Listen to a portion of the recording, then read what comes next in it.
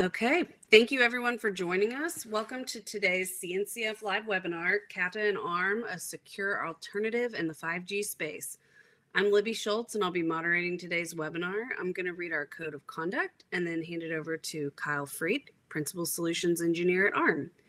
A few housekeeping items before we get started. During the webinar, you are not able to speak as an attendee, but there is a chat box on the right-hand side of your screen. Please feel free to drop your questions there, and we'll get to as many as we can at the end. This is an official webinar of the CNCF, and as such, is subject to the CNCF Code of Conduct. Please do not add anything to the chat or questions that would be in violation of that Code of Conduct, and basically, please be respectful of all of your fellow participants and presenters. Please also note that the recording and slides will be posted later today to the CNCF online programs page at community.cncf.io under online programs. They're also available via your registration link, and the recording will be available on our online programs YouTube playlist. With that, I will hand it over to Kyle to kick off today's presentation. Hello, everybody. Again, my name is Kyle Freet, Principal Solutions Engineer here at ARM. So I started my life here at ARM actually as a DevOps engineer working on major infrastructure systems here. So, all the major hyperscalers, so AWS, Azure, GCP. I recently moved to another team where we focus 100% on these hyperscalers. So think of it mostly as like taking on projects that are x86 based, trying to focus them back onto ARM, or maybe providing adjustments or performance-based changes to them, so that way we can perform and excel on all the hyperscalers. As of recent, I've been mostly focused on 5G and networking within the ARM technology. So let's talk a little bit about the agenda today. So we're going to talk a little bit about 5G itself. Unfortunately, 5G is full of acronyms. I think they kind of do it on purpose to make it harder to understand, in my opinion. So we're going to have to go through a lot of acronyms to understand kind of what the importance of the RIC is, which is the main topic of this here, along with Kata. I'll talk a little bit about ORAN, which is one of many different groups that are trying to do this here. And is everyone able to see my slides, by the way? Is it moving? I just got a notification saying that's not moving. They are not moving right now. Oh, okay.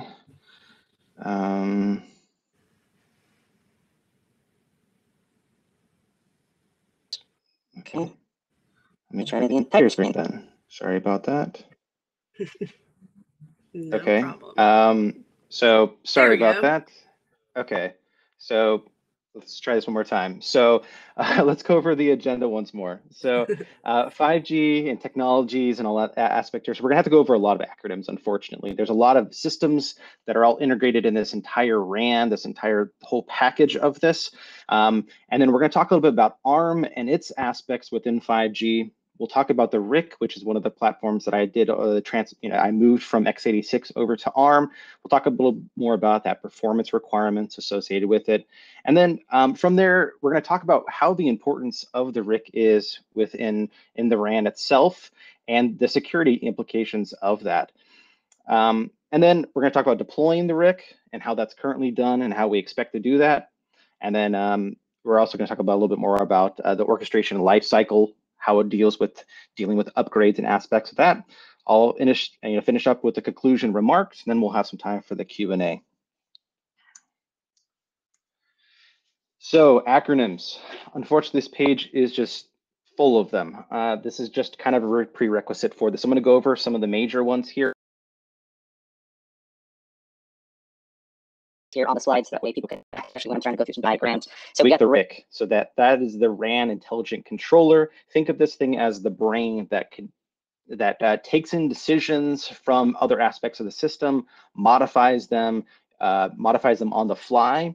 And then we also have different components that are also like the non-real-time RIC, which takes in configuration things. They make changes, but they're not necessarily in real time. They're not fast. They're kind of slow. Maybe it's configuration we're adding a radio or something like that along those lines.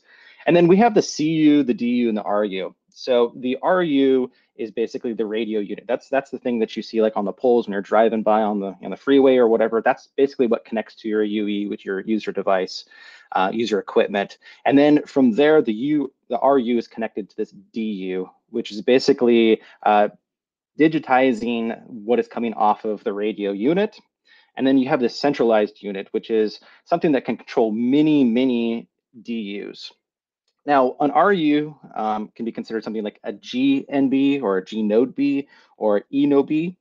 So I reference 4G here as the E node B because really we've already spent a ton of money in 4G to get this up and running. A lot of countries and servers and operators are still using 4G. So this infrastructure is going to last for a long time. It's not going to go away instantly as soon as 5G becomes a mainstream aspect of this. There's also that confusing thing as well here. So G node Bs, which are 5G nodes, are also called new radio, or G standing for next generation. So again, these acronyms are just relatively hard to understand. So that's why I wanted to provide this to you. And then some of the interfacing between each other. So like the A1 interfaces, which basically communicates between the non-real-time RIC and the real-time RIC. Then we have E1s and E2 interfaces, which communicate between aspects. And then the almighty X2, which is the interface between these different node Bs, these E node B, G node Bs. So we'll move on here. So I want to talk a little bit more about the history of the entire service. So we started as 1G. That was basically voice. You're talking about those bricks that people used to walk around with. And then we moved into 2G, which was also known as kind of like GSM. So that's a basically improved voice, maybe a little bit of texting. And then we have 3G, which are integrated voice. That kind of had a little bit of an internet access to it as well, but we're talking about 2 megabits per second, relatively slow speeds. And then we have 4G LTE, which is kind of like the main standard right now, which is up to about 100 megabits per second. And then we get to 5G. 5G is, I think the record right now that I saw for Nokia was 4.7 gigabits per second. So we're talking just a ton of throughput compared to previous generation here. Now, with 2G and 3G specifically, people were using controllers. It was very fixed setups. A lot of orchestration and management was just done basically one time. A lot of people using multiple different systems. With 4G, the idea was, hey, if we use these interfaces between each other using these X2, we could purchase multiple different types of RUs, different types of systems, and they could all communicate with each other. We thought of this X2 as kind of like an open interface. Well, what really happened was a lot of these vendors actually took their X2 interfaces and kind of modified it. So they said, oh, ours does, X, Y, and Z. The other one does, X, Y, and I don't know, B or something like that. So really what it did is it caused a lot of this vendor lock-in because then they couldn't really communicate with each other.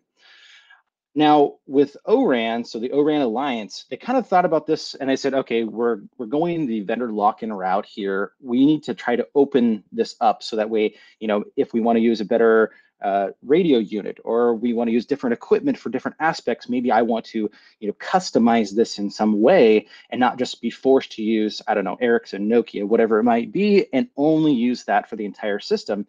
This allowed one to be more open so all of them can communicate with each other. You could reduce costs. You can enable different equipment in different areas based off utilization. Maybe it's a farm town area where there's a lot less utilization instead of being in downtown New York City. Now you're not buying such a large expensive machine for every little aspect of this. You can kind of cut and paste them together. And all these different people also are part of the ORAN Alliance. You're going to see some big names here as well. So, we're talking Verizon, AT&T, T-Mobile for the United States at least. And then, so you're talking about China Mobile, SoftBank. Those are big aspects outside the United States that also kind of want to be part of this new openness infrastructure. So let's talk about ARM here. So where does ARM fit? So most previous generations, 2G, 3G, 5, 4G, 5, even 5G in this aspect, a lot of this is x86 based. So we're talking Intel systems or proprietary products, these kind of systems that are running major applications that are, behemoth, monolithic. So the idea was with 5G, we really want to get into that aspect. We want to be able to provide, especially with 5G being more of containerized and VNFs, we want to be in all the different aspects of 5G to provide our performance and our optimization here.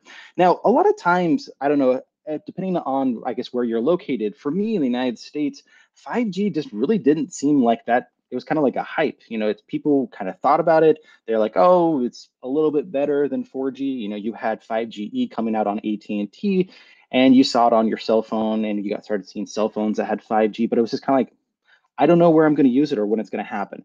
Well, really, in general, it actually has launched and it has been really taking over the systems here. So this is a report for June of 2021, 22,000 5G sites already with under 160 operators. So we're already, a few months behind on this report here.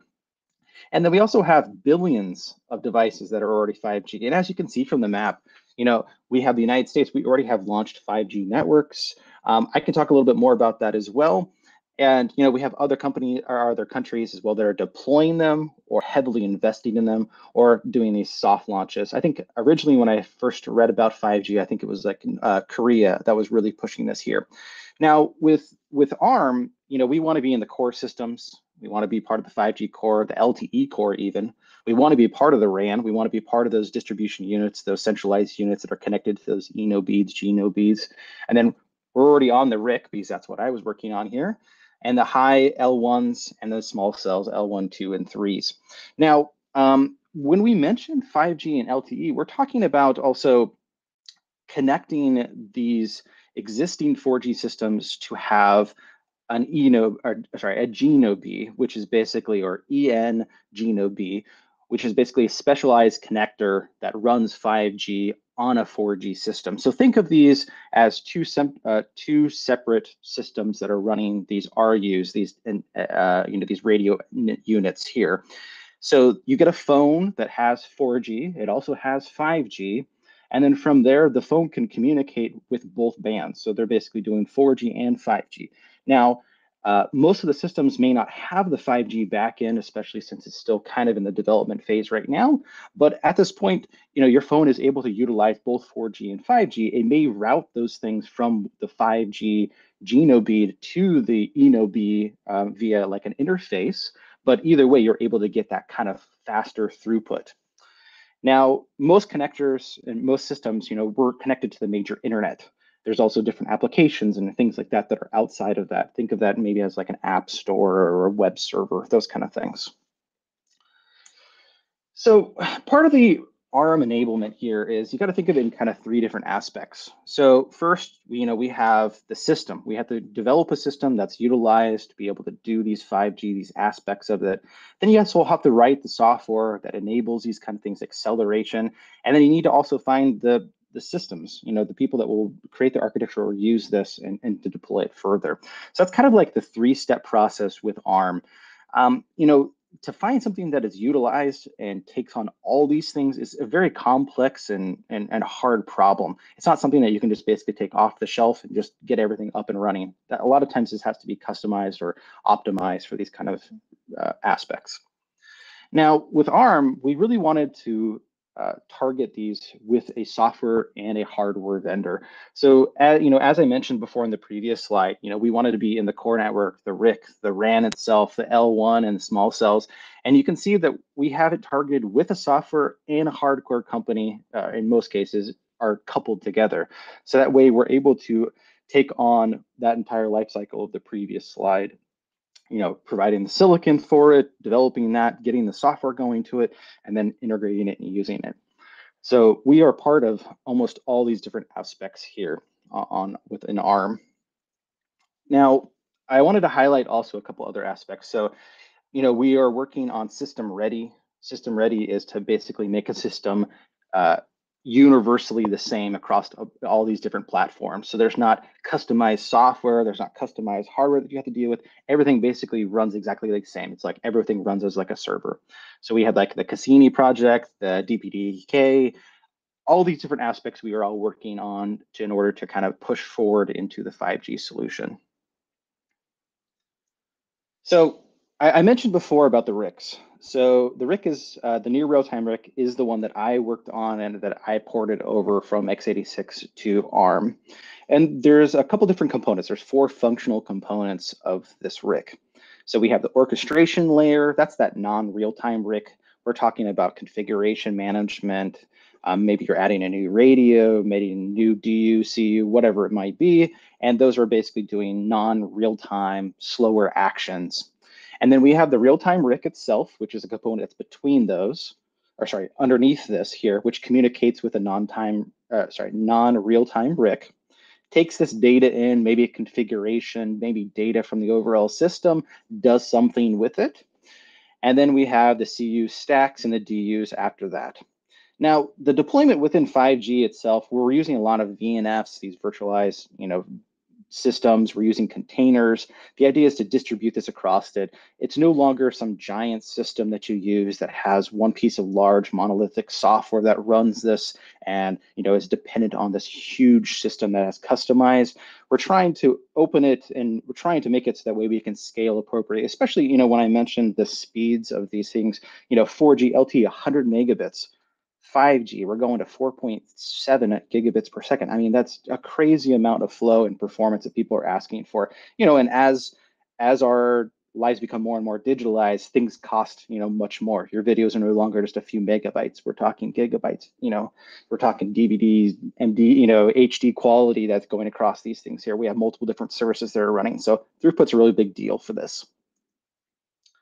So let's talk about the RIC here. So real-time RIC we talked about before, non-real-time RIC. So to put a number on it to figure out how often these things are changing or how quickly they need to be. So this is the overall architecture of the system here. So we have the non-real-time RIC here that's along with the service management orchestration that's sitting here. It interfaces directly via that A1 to the near real-time RIC. And then this itself also has access to all these different other systems. So it's taking in this data, maybe it's chugging on this and doing some machine learning aspects of this, and I'll talk a little bit this a little further, and then it's modifying the behavior of all these other systems. So with the RIC, this is a new aspect of 5G versus 4G. This is the system that helps modify and optimize it. With 4G, it was just kind of like, if the system didn't work very well, or there was a lot of people utilizing it and it was slow, that's just kind of the way it worked. There was no real way for you to make these modifications. If a good example is like everyone goes into a stadium or something like that, and you have thousands of the people in the stadium, you're going to start getting slower service. And unfortunately, that's not a real common situation. You're going to have them all the time. So everyone's going to deal with this kind of service degradation. Whereas with this RIC, we could say, oh, hey, I see a ton of people joining in. They're all going to the stadium here. Why don't we start directing people to different RUs and being able to help support this so that way we can get more people on the network and they can get their quality of service. So I mentioned XApps. So XApps are these third-party services that are developed either by maybe it's say an operator, maybe ORAN itself. ORAN has quite a few applications that are able to be used right now. You can modify them, you can make them yourself. And again, they're taking this data in from different components of the RAN itself and ingesting that and doing something with it. In some cases, maybe you're not using any XApps at all, and all it is doing is just management aspect of it. That's perfectly fine. But the real kind of exciting part of this is taking that data in, controlling, can change things instantaneously. I mean, we're talking between 10 milliseconds into a second over and over again. We're taking things and changing them all the time. So quality of service is kind of a renown, or sorry, not a renown, but a common theme of 5G. So we'll talk a little bit more about this performance. So, this kind of breaks it down a little bit in a better picture. So these are different aspects within this RIC, and I'm kind of highlighting these different XApps. So these are kind of a few of the major XApps that are being pushed by ORAN. Obviously, again, they're third party, so you can make them yourself, you can develop them yourself, whatever you want to do. And we're talking about slicing. A good example of slicing is, let's say, I have maybe a medical service, a bunch of different ambulances or something like that are on a network slice of 5G. I have a bunch of cars, maybe smart cars that are doing this. And we're doing different optimizations for every one of those different things here on this slicing app here. Radio connection optimization, maybe an example of a phone that has 5G and 4G. You can basically auto connect and say, hey, this person's UE, this user's equipment should go and connect to both 4G and 5G for optimization. Like maybe this tower is closer to here, or this radio is closer to here, so maybe you should connect to this one instead. So these are very, very fast interactions with each other. And that's what that real-time RIC is doing. It's doing these modifications, these decisions very, very quickly. And that's kind of the big highlight of this. Now, what comes in an XApp? So an XApp can leverage lots of different things. This graphic here is really good to kind of explain what aspects these things can do. You know, we can develop it in Go, C++, Python, so it kind of opens it up to a lot of different people to be able to do this. You're taking in interface data, you're talking about the A1s, the E2s, you're taking in data from all that system, you can do something with it. A good example of this is that machine learning that I mentioned before. So maybe you're taking the data in, you can kind of see the throughput of all these different people, you start seeing it slow down, maybe you want to steer them to different locations or different RUs. You can tell devices, hey, you know, we have more people joining our 5G, so let's reject them from using 5G and only push them to 4G if they are dual systems. Lots of different aspects of that. But again, really this comes down to, you know, load balancing, quality of service, connectivity management, handover control. These are all things that this is really important on the aspect of this. So let's talk about some security concerns. I mean, I've mentioned all these cool things about the RIC and what it can do. And we talked about how it's taking these decisions and they're splitting, you know, instantaneous decisions on the system and modifying them, changing the DU, the CU, the RU, and telling it, you know, to do all these different things. So that's kind of a big deal. That's something that has quite a bit of implications with this. So you know, I'm sure a lot of people are thinking already, yeah, okay, there's already these problems. We get it. There's no big deal here. But I want to kind of highlight some of these things here that that are concerns of this aspects here. So, you know, we have XApps. So the idea is that this is controlling the ENO beats, the GNO beats, the CUs, the DUs. So a lot of times these applications are probably not vetted at all. I mean, an operator will probably do a good aspect of trying to vet them themselves. Maybe maybe they're having somebody write these applications for them. But in most cases, people are not probably, you know, explicitly writing exploits into them, but maybe they're using older methods, or maybe they're using other packages that maybe have some exploitations on them. So you have things that maybe necessarily are not dangerous by definition, but are in a case when you know, an appropriate situation comes up. The other thing too is XApps are not just a single thing you run. This RIC can run many applications at the same time. So let's say, for example, you know, you're running the slicing, application XApp and maybe the steering one, but from there you have a third-party XApp that also interacts with other components of that, and maybe those services are interacting with each other in a maybe not a great way. Perhaps, you know, maybe it's resource bound, or there's, you know, having some issues with network trafficking or routing aspects of this. And then you can also have multiple of these RICs running the same application. So think of multiple different systems all running these RICs that are all controlling different DUs and CUs. And perhaps maybe those different ones are interacting with each other, or those applications don't necessarily are able to communicate, or when they do communicate, there's other problems. I think another big aspect of this is the process starvation aspect. You know, we only have so much limited resources on this here. So maybe if one XApp that is doing the steering or the machine learning requires a heavy load, perhaps the other ones will starve out or not be able to communicate properly, and then you'll get this quality of service. Now, the majority of this entire system is all orchestrated via Kubernetes. So, you know, our security policies rely a lot on you know, the security policies aspect. So let's think about how we can take this cool technology and then bring it down and try to make it more secure. So really thinking about that, Kata, since we, you know, Kubernetes is along with Docker, let's think about Kata here. So Kata is a good natural fit to kind of secure the RIC and maybe the other components within this here. So let's talk about deploying the RIC. So Kata containers, I'm not sure if everyone has seen them or heard them before, but we'll kind of go over them basically here. So Kata, OCI compliant runtimes, basically lightweight virtual machines. So we're talking something that's seamless. I can take a Docker container, modify it so that now it's running Kata. It's open sourced. Many groups all use this here. Multiple architectures. So that way, you know, if there's one system that's ARM, one system that's x86, or they're all ARM, whatever it is, they're all going to be able to work there. Then you have multiple hypervisors on this here. So QEMU, we have Firecracker, that's a very popular one that's even more restricted down. Now, the community that is using Kata is growing. Obviously, it's very large, but the key takeaway here that I wanted to talk about was these. You have some intersections here. So, we have China No Mobile, China Telecom. Those are other people that are using the ORAN Alliance. So, or China Unicom. So, we're already using both the technologies. It makes sense to just kind of slap them together here to kind of secure that. That's just kind of one of the takeaways I wanted to bring up here.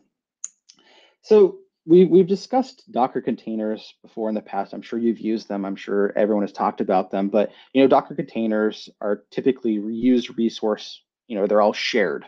So this is a good illustration of a traditional container running Docker containers.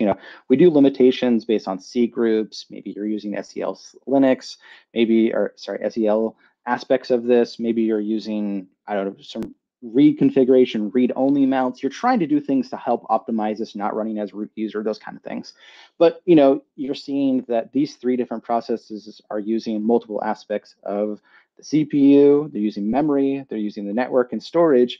And since they're all shared, it's a great way for them to also share other things that are maybe more malicious. And in my experience in infrastructure and in other talks with other people, to mitigate this, people were basically running VMs and then running Docker containers inside those VMs.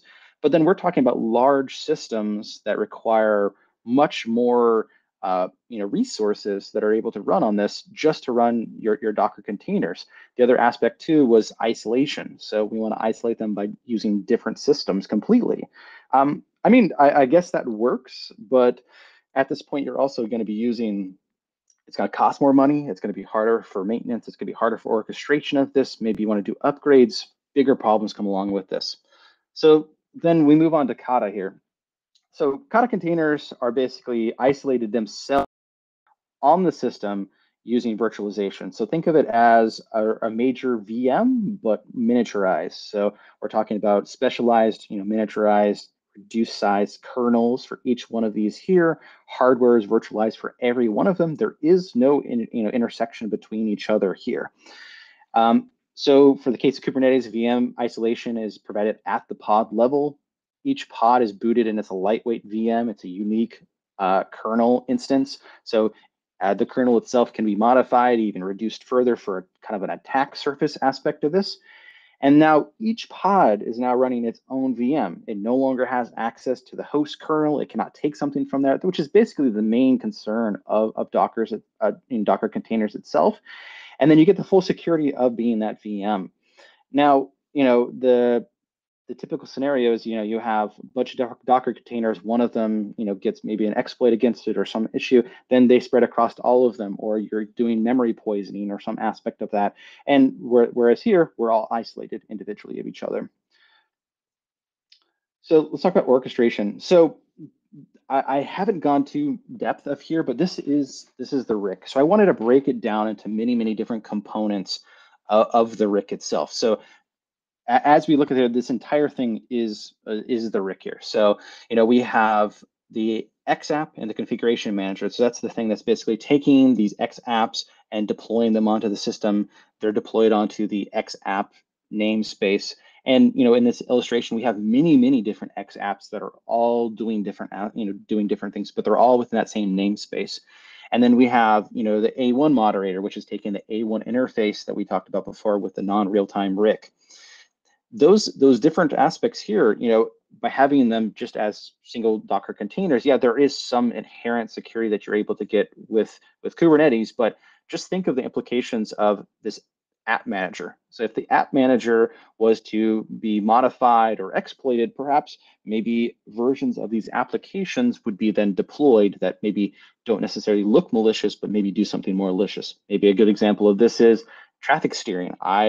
I always, every couple of milliseconds, tell them to move to a different system or a different RU. So then the entire system doesn't work very well. The customers are having quality of service problems. Or perhaps maybe the machine learning has a new model that is being deployed on there that causes some other aspect of the system to no longer work. A good idea also is the RMR, which is like the RIC messaging service, which basically goes across and talks to all these different systems. So if you were to induce latency into that, then the entire system that brings up the RIC no longer works correctly or very slow. So I wanted to show a little bit more about like a Kubernetes kind of typical aspect of this. So, we try to mitigate these by putting them on different nodes. Maybe perhaps you're running them on VMs. And, on the one on the left, we're talking about standard containers. Standard containers, we have 4 different systems, maybe a master along with all these additional other systems here. And to separate them is how we do this isolation. So your cost is 4 different machines. Whereas, let's say, for example, we use the Kata containers. And, I want to also illustrate in this that not everything has to be running Kata. You can run whatever runtime you want. So if you want to run without Kata, in this example on the far right, they're not using Kata at all. So maybe this is just some other application that you have no concerns with, or maybe it's a test environment. I have no idea. But within this here, each one of them is running on the single node. So, I have one node that's maybe the master, and I have a second node that contains all these different services that are all separated by that virtualization within Kata. So this is just an example of the RIC, and I wanted to talk a little bit more about the different aspects of the namespacing on there. So we have, the RIC apps. So each one of those apps is all isolated by itself, no more interaction with each other. And then, we're talking about the RIC PLC, which is basically the initial setup of the system. And then the infrastructure that runs the RIC itself. Those are all containerized in this Kata environment. So how hard is Kata to orchestrate, and what's its life cycle like? So I'm sure everyone's like, okay, Kubernetes is kind of hard to already use, or maybe you're relatively new with it. It's already kind of, it's a little bit mind-boggling a little bit at this point. So I understand the kind of hesitance of that. I know you gain a lot, but how hard is it to use and manage? Well, to basically get Kata running, there's only a few different steps that have to be done. You got to install or compile version 2 of Kata. You got to modify your container D. You got to modify the runtime classes for Kata, and then just modify your plugins. From there, it's basically plug and play. You from there are then now using Kata on there, and you can change it for different hypervisors. So let's say, for example, you want to run some as Firecracker, some as the QEMU. So you have lots of different options, and it's just a relatively modification of a bunch of YAML files, and that's it. So the Kata agent is running on the guest system that's basically supervising and managing these containers. So it is a separate system, compared to like kube control aspects. You're gonna want to look at to see which containers are running Kata, upgrading, modifying those. So there's a little bit of upkeep that is a little different, but not by far many steps or anything like that. And then we can also use the lib container to manage the lifecycle of this container as well. So the idea is that you can reuse aspects of this and then be able to deploy a brand new pod, a brand new container, whatever you want to do with that here. And then it's also responsible for the entire lifecycle. So kubelet is still taking care of the entire system. It's not like you have an entire separate item that does this. So I want to talk a little bit about conclusions. So we talked a lot about 5G and a lot of the aspects of it, the really cool things that are on there. So 5G is quickly taking hold, and ARM is already going to be part of this. So as we mentioned, ARM has many different aspects of the 5G system. We're working with hardware and software companies to deploy these systems here. I've already, completed the porting process of the real-time RIC. So we already have some major decision making inside of this here. But also talking about that real-time RIC, there's a lot of security concerns. We've already gone over them many times, but we want to be able to talk about this. And most of these are easily remedied through Kata. I'm not saying Kata is the one-all be-all. That is not the case here. But the idea is that it's a very simple decision that can be made to help modify this and make it more secure than it inherently is currently. And then the complexity of solving this has a combination of different tools that are already readily available right now. And then it also is supported by ARM. So one, you're going to get the security aspects of the ORAN, SC, the RIC itself. By utilizing Kata and then utilizing ARM, you're able to get the optimization and the throughput that you're looking for at a cheaper cost and lower power. So I wanted to also mention too that I'll be attending along with a couple of my other colleagues, KubeCon. Hope to see you guys there. We will also be on the virtual and physically there as well. And then we also have ARM Dev Summit, which is coming up as well. Hopefully you can also join that and learn a little bit more about ARM itself and how to integrate your systems with them. And then I also wanted to include some of the blogs that we have talking about 5G and the Cassini project.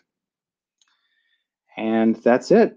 Thank you very much for your time. Hopefully this was educational and was helpful. If you have any questions, please put them in the chat and I'll do my best to talk to you about those. Now, if you have specific questions about ARM and about maybe its roadmap or some questions like that, I can definitely direct those to like go-to-market strategy people where they can reach out to you to provide more detail to you. Thank you.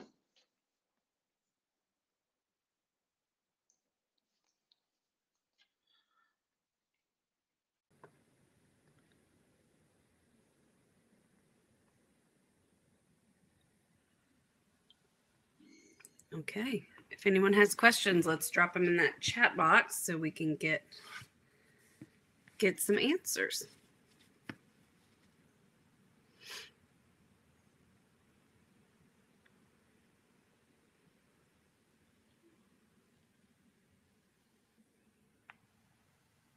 Looks like there might be a few in here, Kyle. Did you address these as we were going through?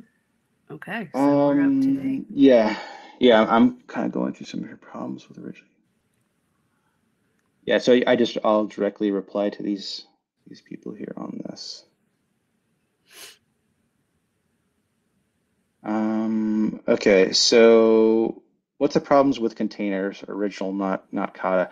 So basically the idea is that the containers are using, let's say Kubernetes with Docker. So Docker is utilizing shared resources across this. So for example, if one of the system or one of the Docker containers is utilizing a piece of memory, perhaps another service that's running on the Docker container or on the system itself can cause either, let's say, memory poisoning, you're putting something in there that the Docker container can read, or maybe you're modifying another container where you're doing breakouts from that.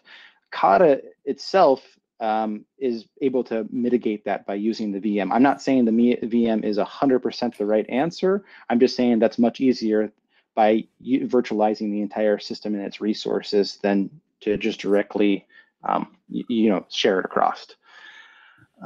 So why ARM is only porting from x86? I remember similar efforts being done by EPC. Why not natively build the RIC on ARM architecture to build more efficient solutions, trying to understand what maybe the limitations here on ARM.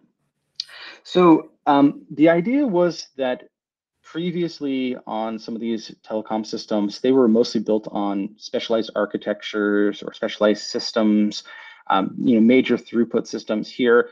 x86 is just kind of like the typical partner that was done on here. So most of these systems were already developed on x86 in mind. ARM itself is in the process, we're pushing towards getting this completed and moving forward on there. So the porting process is just something that we did this, to bring it over to here. But in the future, I don't see a reason why ARM would not be developing these applications or these architectures itself to help optimize them. But that's just to answer why the RIC itself was ported.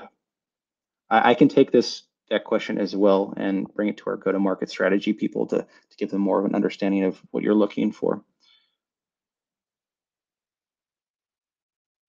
So if security concerns, why not use Firecracker, as you mentioned, more as restrictive instead of Kata? So Kata is the VM is the same exact as the VM itself. Firecracker, QME, those are the hypervisors. So you could use Firecracker. It is more restrictive. That's perfectly fine. A lot of people do use it. It's just much more restrictive. I guess it kind of depends on what, it's different flavors, whatever you choose to pick.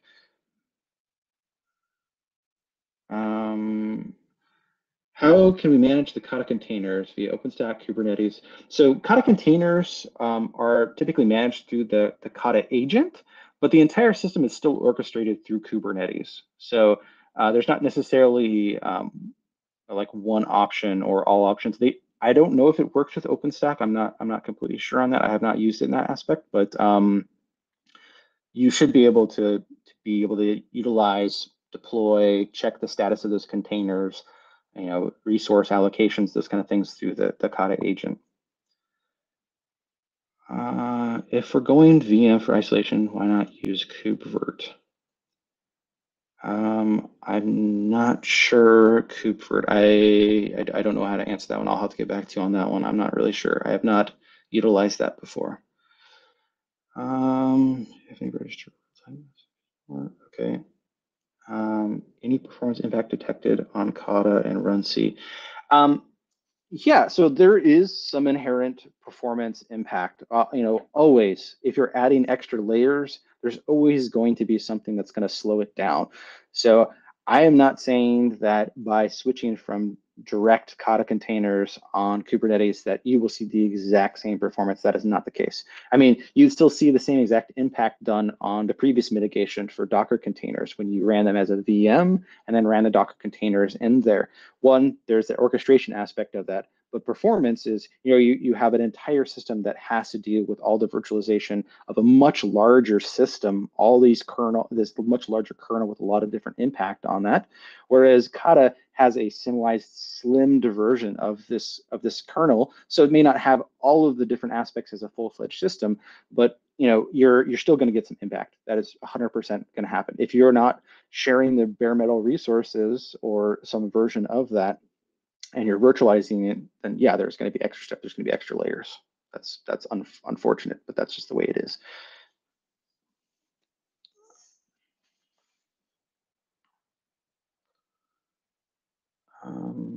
Any other questions from anybody else? I mean, I can dive deeper into some of the 5G if that's more interesting to people. Whatever you'd like to go over.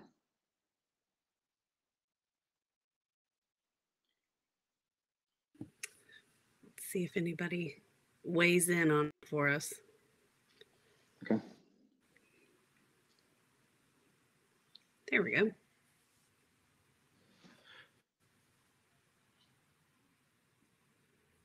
Okay, so porting the legacy via VNS. Okay, yeah, so that's kind of the big overlying thing with 5G is, before with 4G, 3G, or even previous technologies, I mean, you're talking about proprietary systems that are running major applications that do everything. These are not configurable outside of like the initial setup and run of this. Whereas now we're pushing more towards the container, the VNFs, to be able to run these systems independently, scale them appropriately, run them, upgrade them very quickly. That's kind of like the overarching theme of 5G, is to be able to do this much quicker, much faster, instead of buying, I don't know, hundreds of thousands of dollars of equipment for each one of them, and that's how you upgrade, is by buying another one. Now you can scale those resources appropriately. Some 5G setups have special network requirements. Like, okay, do these apps adapt to this use case? So the X apps itself can be developed by the operators. They can be developed by third parties. So I don't see a reason why any of these applications could not be developed in a special requirements for those operators. The idea is to utilize and leverage these X apps to make things much faster, to be able to utilize and modify, change the system almost instantaneously. So I don't see a reason why not.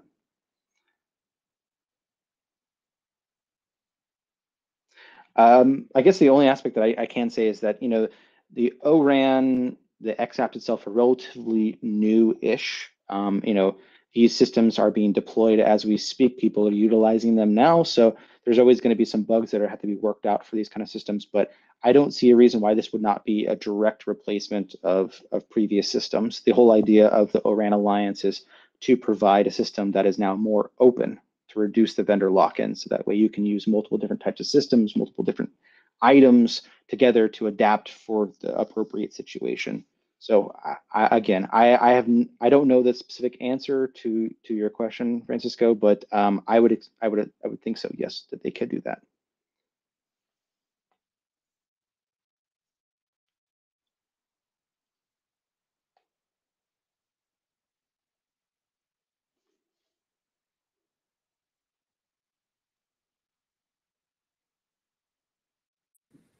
Okay, anyone else? Again, if you have other questions too that maybe I'm not clear on, maybe that's strategy wise, where ARM fits in this, what ARM's, what they're planning to go further on within 5G, I can always reach out to our go-to-market people to provide you better details and have them reach out to you as well.